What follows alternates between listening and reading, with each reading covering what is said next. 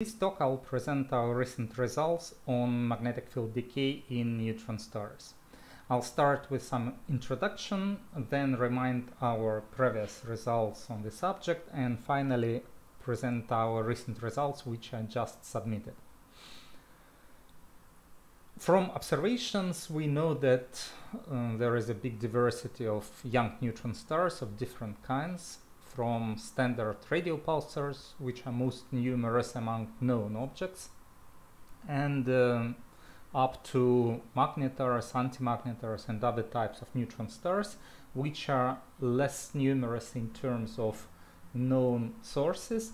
However, if we calculate their birth rate, we see that objects like central compact objects or magnetars or the Magnificent Seven contribute a lot to the total budget of neutron star formation rate. The origin of this diversity of observational appearance and physical properties of young neutron stars is not completely understood, and the goal is to make a so-called model of grand unification for neutron stars to explain this diversity in the same framework. Many attempts have been made during last, say, 10 years, and probably the main ingredients of these unified models are related to magnetic fields of neutron stars. So we can discuss field decay, emergent magnetic field, and diversity of magnetic field topology. So all these subjects are actively studied now, and there are lots of new observations, lots of new theoretical approaches, theoretical models. Here we'll speak mostly about magnetic field decay. If the magnetic field is constant, then in the PP dot diagram, a neutron star evolves along such a track shown with the straight lines, and probably as a zero approximation, it works for standard radio pulsars with fields around 10 to 12 Gauss. However, obviously it is not working for magnetars, and then tracks might be much different. So we start with large fields, large spin down rates, and then rapidly, in say less than 10 to 5 years, these fields decay significantly. We see different astrophysical manifestations of magnetars related to the dissipation of energy of their magnetic fields. And we don't know well what happens when magnetic field of such neutron stars decays down, say, to 10 to 13 Gauss, maybe if it continues to decay, or the decay saturates around this value, around 10 to 13 Gauss, at least by an order of magnitude. Maybe this rapid decay saturates because of the stage of so-called Hall attractor, which was recently, say 5 years ago, proposed by Gurguliatas and Cumming. And from the observational point of view, there are different indirect indications that this stage is necessary. However, there are no direct proofs that this stage is there. Still, this is a very tempting idea that after several Hall time scales, very rapid reconfiguration of magnetic field in the crust of neutron stars stops. The field reaches some equilibrium state, and this significantly slows down the magnetic field decay. There are many approaches to estimate characteristic timescales of the magnetic field evolution, and we can discuss three main processes. The Hall cascade. This process is not a dissipative one. So we are dealing just with reconfiguration of the magnetic field, but what is important is that the topology of magnetic field evolves in such a way that the characteristic scale, spatial scale, will become smaller, and as you see, the ohmic dissipation time scale is proportional to this spatial scale in the power 2. And so if we have smaller loops, say, of the magnetic field, then the dissipation produces much faster. And so the whole cascade is important in this sense, that there might be some very rapid process of real dissipation, some Omic process, but it's necessary to drive the characteristic scale of the magnetic field down to smaller values. As for the Omic processes, we can divide it in two parts. In one, we have scattering of electrons of phonons in the crust, and the second process is related to scattering of electrons on crystal impurities in the crust. So for brevity, I'll call them phonons and impurities to distinguish between them. The scale of magnetic field decay due to impurities is related just to properties of the crust, and it's typically parameterized with this parameter Q. And decay due to phonons is temperature dependent, and you see here temperature in the denominator, and thus it is more important for young hot neutron stars and less important for mature neutron stars when they cool down. All this approach is carefully and very well described in the paper by Cumming and his collaborators 2004. So what about observations?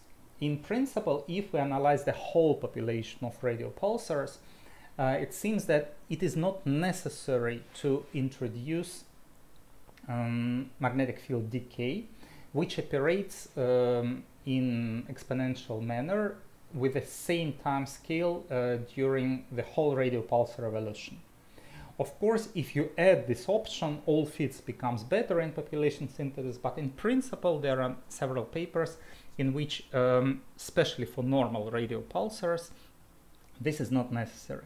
However, there are indications that there are episodes in the lifetime of radio pulsars, especially when they are relatively young, when significant field decay is probably visible. So we studied it 6 years ago in this paper, and we studied neutron stars with ages, say, from roughly 10 to 5 up to 10 to 6 years. We analyzed 2 big sets of data, and we found that in this interval of real ages, the magnetic field decays by a factor of roughly 2, and the characteristic time scale is about 400 kiloyears. However, it is impossible to continue with the same rate of magnetic field decay further, because then we'll come to contradiction with the observational data. Magnetic field decay is too fast, so we have to make a physical model in which, on one hand, we have relatively rapid field decay for normal radio pulsars during this period of time, but then we have to switch off this rapid decay. And so our next step was to form such a model. We have to model whole process, Omic dissipation due to impurities and phonons, and the last one is temperature dependent. So we took calculations of neutron stars cooling made by Peter Sternin and his collaborators in St. Petersburg. We made analytical fits for this temperature. I have to underline that here we're dealing not with the surface temperature, but in the temperature in the crust, say with the temperature below the heat blanket in the outer layers of neutron stars. So typical values are 10 to 8 Kelvin, which roughly corresponds to surface temperature about 10 to 6 Kelvin. So we made several tries, including all three types of magnetic field evolution, whole phonons and impurities, and then switching them off one by one or modifying them. Of course, you cannot completely switch off impurities, but you can modify the parameter Q. We used the differential equation proposed by Aguilera, Pons, and collaborators in 2008 to calculate this evolution. And what we obtained is visible here, and I presented these results 5 years ago in one of the previous conferences of this cycle. And we see that at some moment we switch off the whole process because of the Hall attractor, and we actually in this model we switched off field dissipation due to electron scattering of phonons, and this corresponds to this time scale. So here this feature in the red curve, for example, it's more visible, and these clear features after which we have only field decay due to impurities. So we can feed parameters to explain findings we got from the data. We can feed to explain it either with phonons or with whole cascade. So both are possible, maybe both of them contribute, and this is the equation for field evolution. This is the analytical solution again from Aguilera and collaborators. And we tried to go a little bit deeper, trying to distinguish between whole process and phonons. So our method is sensitive to ages about several hundred kiloyears here, and that's the moment at which the critical temperature at which we switched phonons is reached. So here it's clearly visible. So if we use such an approach, we came to the conclusion that it is easier to switch off the rapid magnetic field decay in proper time if we are dealing mainly with phonons. So whole process probably is less important in young normal radio pulsars. However, now we can make a step further, and that's what I want to present in the third final part of my talk. Recently, a big group of authors presented a very detailed pulsar timing of a big sample, close to 100 pulsars, and for many of them breaking indices are measured, and we analyzed different approaches to explain the data these authors obtained. And these are their results. So I remind what is the breaking index. It's a combination of the first and second period of frequency derivative. We are working in a relatively simple approach with a slightly modified classical magnetodipole formula. And in this plot, you see in red measured values of the breaking index, and in blue upper limits. So we are dealing only with this part, with these red symbols. I have to note that already in these papers, the authors discussed, of course, some possibilities to explain these breaking indices significantly different from the classical value 3. So from classical magnetodipole formula, we get 3. And here typical values are several tens, which is a little bit puzzling. So let me show in the pp dot diagram how a neutron star evolves with different breaking indices.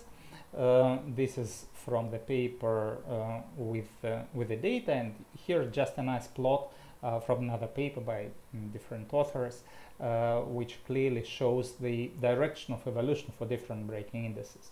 and this blue lines corresponds to n equal 3. So if we have n larger than 3, this can be an indication of decaying magnetic field.